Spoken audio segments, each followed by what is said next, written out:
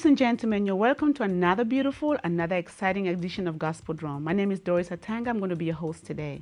The Bible says in Revelation 12:11, and they overcame him with the blood of the Lamb and the word of their testimony. We have a beautiful testimony to share with you. When we come back, we're going to hear from Minister Mercy about what God has done in her life. Stay tuned. Jesus is on the main line. Tell him what you need. Jesus is on the main line. Tell him what you need. Jesus is on the main line. Tell him what you need. Jesus is on the main line now.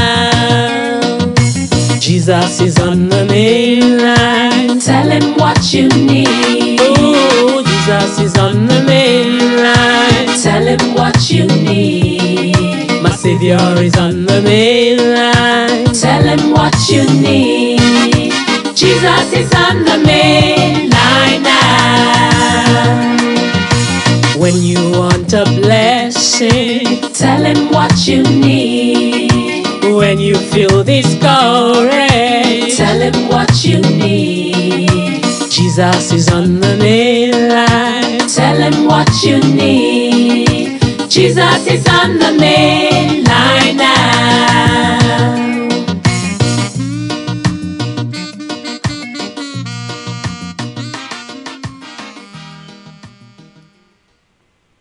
Welcome back to Gospel Drum. For those of you just tuning in now, my name is Doris Atanga. I'm going to be your host. We have a beautiful testimony, and we have a guest here in the house, Minister Mercy Nkesi. You are welcome to Gospel Drum. Thank you. You are welcome. Woman of God, you have such a beautiful testimony that I think that the world has to know. You know, the world has to hear what God has done. But before we get to your testimony, let's hear about what, you're doing for God. I see you're here. You have a ministry, faith, healing, and deliverance prayer ministry. Can you tell us a little bit about this ministry? Praise the Lord. Amen. I thank the Lord for this opportunity that has been given to me. Mm-hmm. And I give him the praise. I am a woman who just loves the Lord. I have been called by the Lord to share what exactly he is doing with me.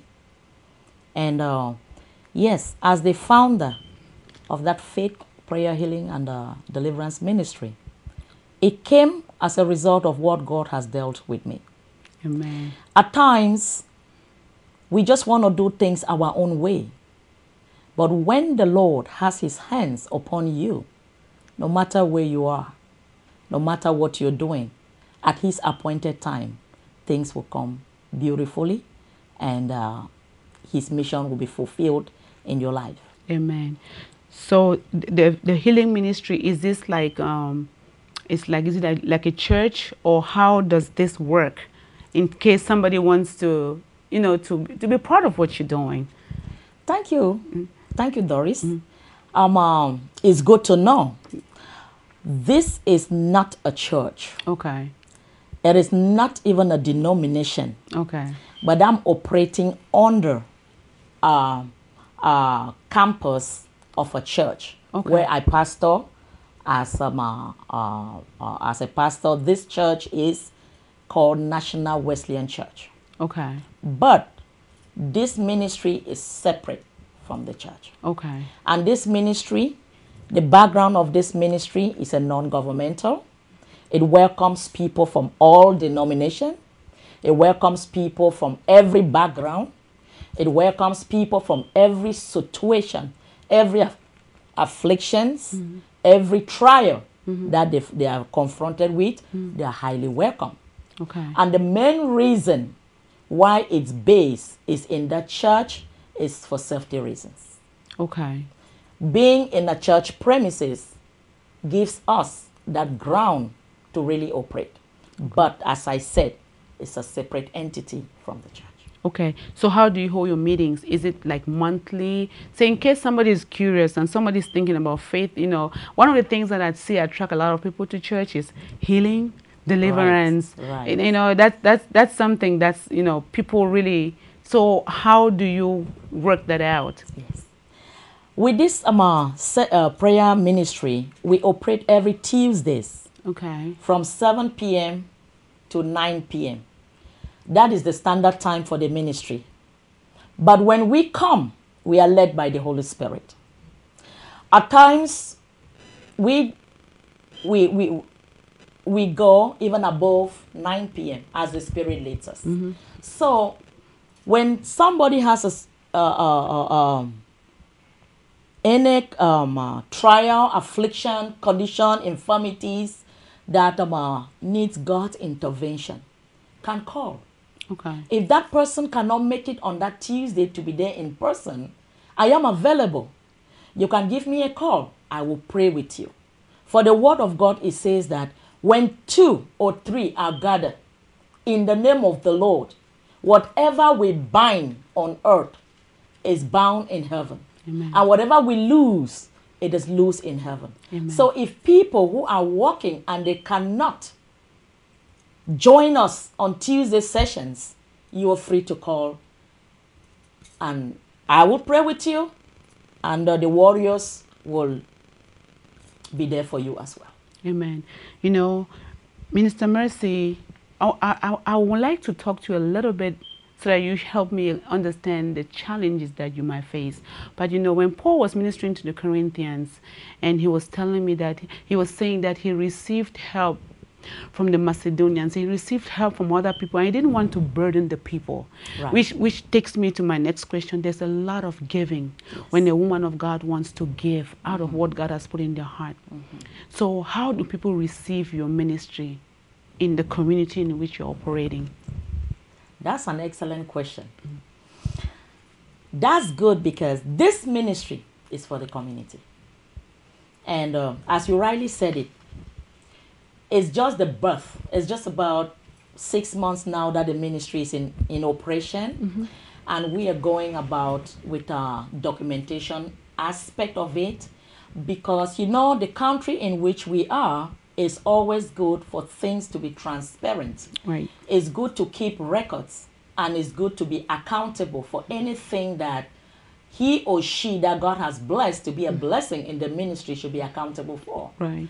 So we are working on that path as the paper works in order that this ministry, being called a non-governmental organization, affiliation with an orphanage in Cameroon, Okay.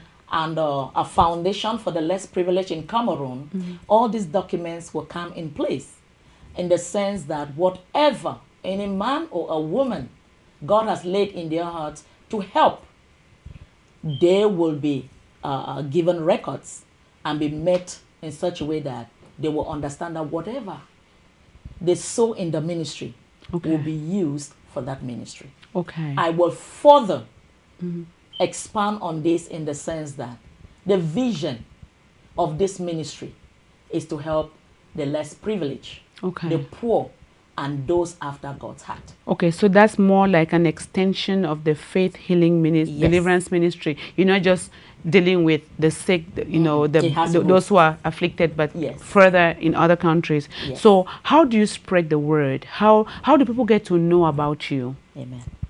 That's a very good question. When I came in America in 1999, I declared to God that as my feet touch the soil of this land, I shall be a blessing into his kingdom. Amen. And I have honored that vow with the Lord in the sense that every 2 years I go back home. When I say home, it's in Cameroon. Okay. But looking forward in other countries. I've been to Cameroon, I've been to Nigeria, organizing crusades and bringing the poor together. Okay. Expanding the kingdom of God through organizations of crusades. And feeding the poor. Amen. Providing clothing and things for shelters. And as well orphanages.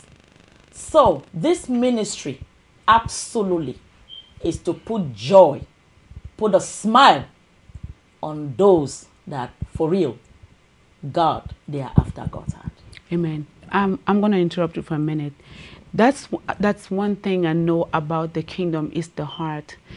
if you are coming to America and you're declaring, you're telling God that you want to be useful in the kingdom, I want to believe that you're going to be useful beginning in Jerusalem, and you're going to go to all the outer parts, Yes. which means that in America itself, you are going to allow God to use you. Amen. So because we know we live in a nation that has opened its doors to us, and sometimes you look Absolutely. back, it's like, what are you giving? Why did God bring you over here? God could have Yes. done the same job Yes. through you in Africa without you Africa. coming over here. Right. So I'm really happy to hear you say you openly declared, and that was your covenant with God, that you want to be used of God, in every way that God will want to. So now, people who come to your meetings, is it by word of mouth that people are just hearing what's happening, or do you have another forum that you get to tell the world? Because people got to know what you're doing. Amen. Amen. Thank you so much, Minister Doris. On the Tuesday sessions, when people come, Right. this is a time we have like a one-on-one where we get to know them and to find out what really is their issue. Okay. And if it's a problem that it entails a series of fasting and praying, we will do what we can do at that moment and follow up till we see a result. Wonderful. And to those that are just open, because this ministry, the background of this ministry, I will say the faith of it is based on my testimony, which I will share later, Okay. which is divine healing. Amen. Some are healed instantly when we pray for them. And some, when we follow up, things happen. Amen. There's a lot of testimonies that if I sit here to share these testimonies, I think we're going to keep going over and over and over, and the time is going to cut us short. Amen. But God has done tremendous things in the life of his children. I have a case right now which we give glory unto God. This woman is 32 years old. She has attempted suicide 13 times. Wow. But God is faithful. I stumbled. God crossed the woman along my path. But today, she was there to testify that God is faithful. Amen. The voices that were coming in to take her life, she no longer hear those voices. She no longer gets those desire to take away a life, wonderful life that God has blessed her. So today is a blessing. Amen. We do a lot on ground when we Amen. meet. Amen. Praise God. Amen. Amen. We're going to take a short break. This is just beautiful. If each minister of the gospel will reach out to one person at a time, we'll have less suicide, less homicides, less problems in the society. This is Minister Mercy from Faith Healing and Deliverance Prayer Ministry, giving us when we come back, we're going to hear this beautiful testimony. That's one of the many testimonies that God has worked in her life. We'll be right back.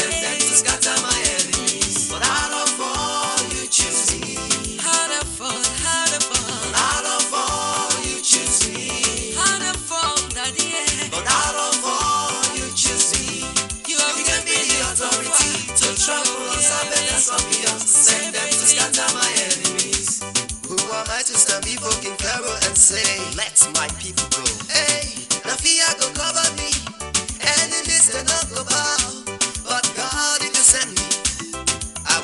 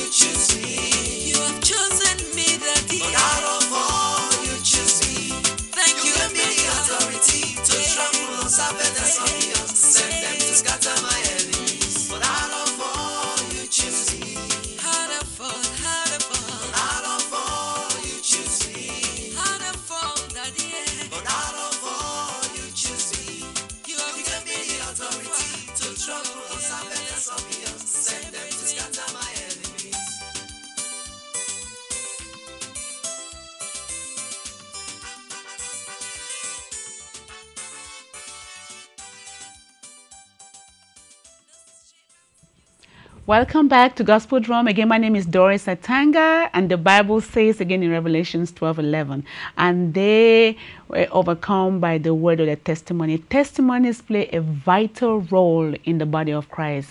And this beautiful testimony we are about to hear from Minister Mercy, you know, I love the scripture that says that freely you have received and freely give. Let's hear what God freely gave you out of the abundance of His mercy. Thank you, Minister Doris. I really appreciate what God is doing in my life. Amen. As a child of God, when you say you are filled with the Spirit, born and sanctified by the Holy Spirit, it will come a time in your life where that faith will be tested. Absolutely. And we don't know what type of test the Lord will bring your way. But as a child of God, I just say, trust in the Lord. Lean not on your own understanding. Right. But in everything, acknowledge Him, and He will direct your path. That's right. Be it an affliction, be it a trial, whatever the circumstances is, because it happened to me. And my beautiful testimony is that which I was healed from leukemia, AML, gene mutation. Wow. Now, this is something, that's not too common. All right? That's not too common to hear that people get healed like that. Were you a Christian when you got struck by leukemia? Were you a Christian then? Yes. So now that takes us somewhere. Okay. So, I mean, how did you feel? Prayer warrior, fasting, loving the Lord and everything, and then you receive a bad report. Right. How did you handle that? Right.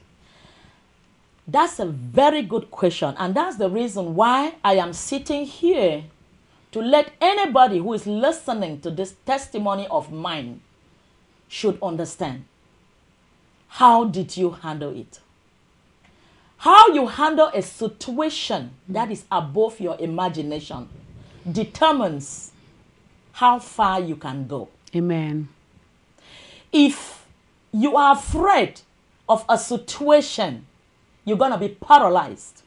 And eventually, what you're afraid of will come upon you. Yeah, because Satan just loves to use fear. Amen. Once you entertain it, That's his weapon. okay, your faith is gone through the window. Yes. But we have a weapon as a child of God, which is what we call faith. Amen.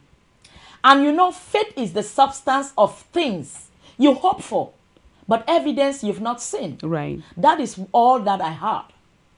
I held on the Lord. When the report came, December 10th, 2012, that I had leukemia, I said to the doctors, thank you, doctors. That's your report. But I have somebody who has a final say in this life. Amen. And that person is my God. So, the way I handled it, I asked God for strength. I asked God for wisdom. I asked God for Him to give me a grace to trust the doctors, to trust the nurses as they go along with my treatment. Amen. And it worked out for me. Amen. Amen. So, with my case, to those who know what is leukemia, AML, this is an acute myeloid leukemia. It kills in a split second. 1 week, 2 weeks, you are gone. Wow. But there's another type of leukemia which is a chronic, it can linger. But God, this was a test of my faith to see if I am going to depend on that God which I preach, which I pray people to accept Him, or I'm going to just let it lie low. But God came through for me. Amen. The second day of my chemo, I got a revelation knowledge where the Lord led me to Malachi chapter 4, verse 1 to 2.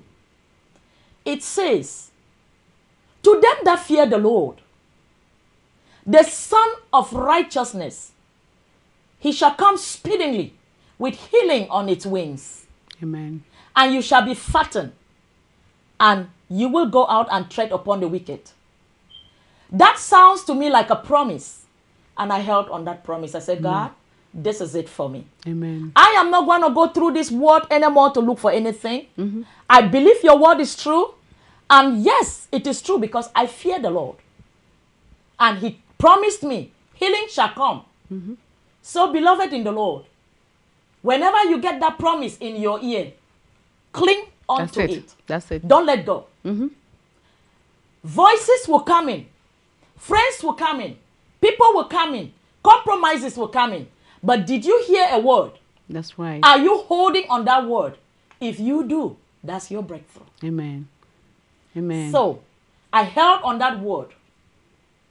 And I had chemo, intensive chemo, for 6 months. Wow. And I was told, even though you've had this intensive chemo, it's no cure for you. But I said, no. Somebody is there for me. Amen. I know this is a testimony for me. Amen. I am not going to die, but I shall live to declare the goodness of the Lord in the land of this living. Amen. Amen. And I hold fast on his word. Amen. And after the 6 months, they told me the only way they can sustain my life is to get a bone marrow transplant. And throughout the bank, the blood bank of America, they couldn't find a match for me. And this is something to I'm standing today, because as the Lord leads, it will eventually come a drive. Because us Africans, we don't know things like this, they happen. But we need to get like a drive for people who can donate. Right. Because they didn't find it. My donor was spotted in Cameroon. That was another challenge for me. The embassy in America, the American embassy in Cameroon, turned her down 3 times, refusing to give her a visa to come over to America to donate for me the bone marrow. And what happened? I was running out of time. And you couldn't travel. You couldn't travel? I'm just saying you couldn't travel. You know.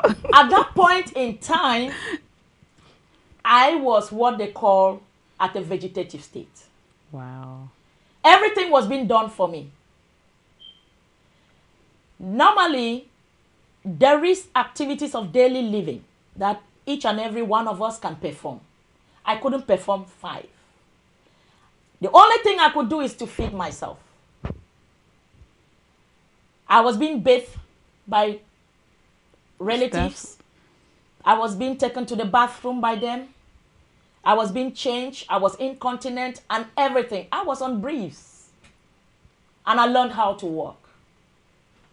That's the state at which I was. And another way around, let me say I was given up.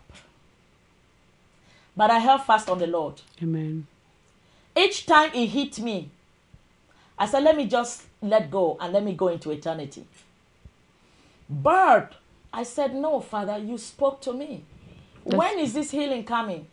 Amen. When am I going to get out of this bed? When am I going to be back on my feet to do the things I promised I was going to do with you? I'm going to do for you. But the Lord is faithful. Amen. The Lord is faithful. Even though the American embassy in Cameroon refused giving my sister the visa, God made a way for me. He opened another door for me. My senior brother, who was a half match for me, said he was going to donate for me. And your senior brother is based here? He's here in Michigan. Okay. By name, Kosu Richard. He came in, and I said, God, this is a 1/4 match, but I know of a Father. I know what Jesus did. Amen. When he fed multitude, as the word of God is said, Right. from 5 loaves of bread and 2 fishes. I said, Father, I tap into that anointing. Multiply this marrow. Let it be sufficient and abundance. that they can keep in the reserve Amen. for somebody who is capacitated like myself. And God honored the prayer. So I got enough, and we had 2 pints left in the bank for somebody. Wow. God is awesome.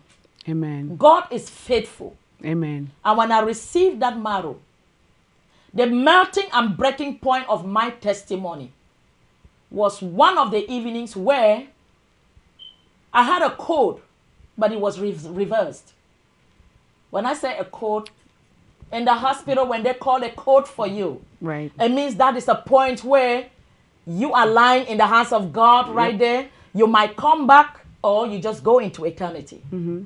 But right there, the rapid response was all over in my room. I didn't know. But all is that she was not responsive, because when I came back, they told me you were not responsive. But what happened at that point? On my way somewhere, I heard a voice. Where is your faith? Oh. Where is your faith? And I responded to that voice, I shall live. I shall live. And that's how I came up. I came out. Amen. And when I came out with that word, till today that we are talking, I am living. And I shall live and fulfill the work of the Lord in my life till when he says, my daughter, is over. Amen. See, one beautiful thing that you said, you know, when this all started was that you committed the treatments in the hands of God. A lot of times people think that faith, prayer, healing, deliverance means you don't go to the doctor. They think that you don't have to seek medical help. Sometimes you commit them in the hands of God. So whatever they do, everything that they do, they are being led by the Spirit of God. And I'm also very grateful that when you heard the voice, you confessed the word of God. Amen. You spoke life to come into being, which is something that people need to know. Amen. I want you to look in the camera. There are people whose lives are like the valley of dead bones. They just need to speak the word. The guy told Jesus that just a word and I shall be healed. Amen. We don't need sermons from the Lord. We don't need chapters. We just need a word to know where what direction we're taking. So speak to somebody who might be battling maybe with their life, their health, or children, or a spouse, or somebody, and they just need to know what it means to stand by faith. Amen. Thank you, Mr. Doris. I just want to encourage someone out there who is battling with the storms of life. Listen, this life that we are having is from Jesus Christ, him alone. His word says in Hebrew, chapter 4, verses 12 and 13, it reads, the word of God is living, it is powerful. It is a double-edged sword.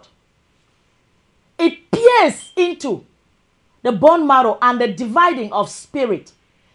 Beloved in the Lord, I say this to encourage somebody. The word of God is living. Speak the word in your situation.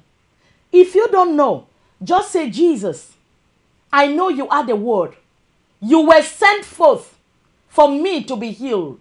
You were sent forth for my sins to be blotted out.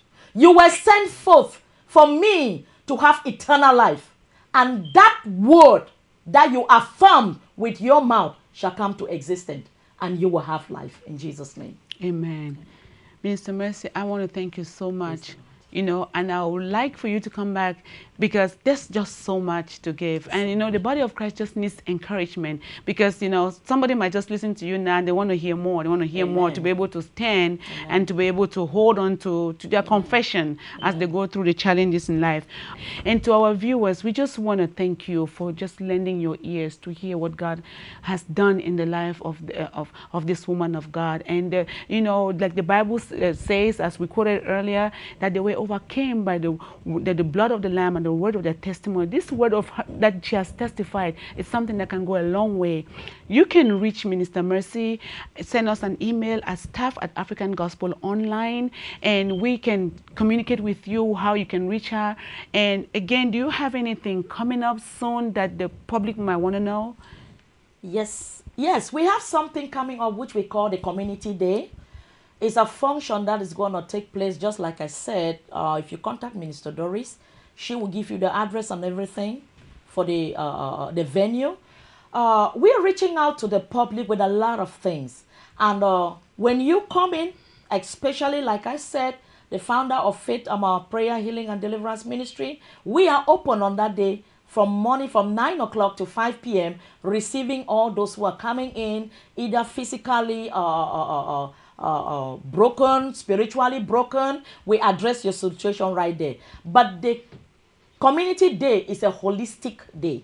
Come out, because the fact that we are praying, taking care of the spiritual nature, there are doctors standing by to do physicals, doing EKGs and blood pressures, those standing out there to do things concerning how to reach out, community things like shelters, orphan things. It's a whole lot that will be going on that day, 17th of October 2015. I look forward to see those who just want to reach out and just know more about the Lord. You're highly welcome. Okay, thank you so much, Minister Grace. And that address, we're going to put that on the screen for you. We just want to wish you the best week. Go into this week with the Lord. Go into this week, being embraced by the Holy Spirit. Let Him help you. Don't try to do it yourself. It's harder. But when you do it with Him, He helps you. We hope you enjoyed this testimony. We're going to bring more to you next time on Gospel Drum. Have a blessed week. Bye-bye. Packers, Vikings, Red State, Blue State. We come from different places. Uptown. But when we live united, we create real lasting change in the education, income, and health of our country. United. Real change won't happen without you. So give, advocate, volunteer, live united. Sign up at liveunited.org. Otherwise, you'll be